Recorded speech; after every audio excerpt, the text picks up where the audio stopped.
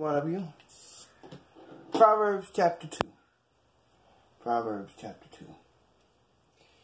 My son, if thou receive my words and hide my commandments with thee, so that thou incline thine ear unto wisdom and apply thine heart to understanding. Yea, if thou criest after knowledge and continues to lift up thy voice for understanding, if thou seekest her as silver and continues to search for her as for hid treasures, then shalt thou understand the fear of the Lord and find the knowledge of God.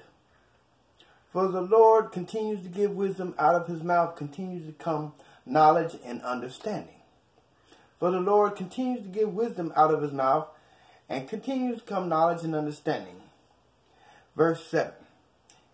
For he continues to lay up sound wisdom for the righteous. He is a buckler to them that walk uprightly.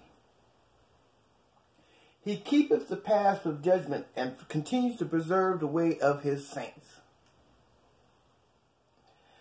Then shalt thou understand righteousness and judgment and equity, yea, every good path. When wisdom continues to enter into thine heart, and knowledge is pleasant unto thy soul, discretion shall preserve thee, understanding shall keep thee, to deliver thee from the way of the evil man, from the man that continues to speak forward things, who lead the paths of uprightness to walk in the ways of darkness, who rejoice to do evil and delight in the forwardness of the wicked, whose ways are crooked and they forward in their paths, to deliver thee from the strange woman, even from the stranger, which continues to flatter with her words, which continues to forsake the guide of her youth, and continues to forget the covenant of her God.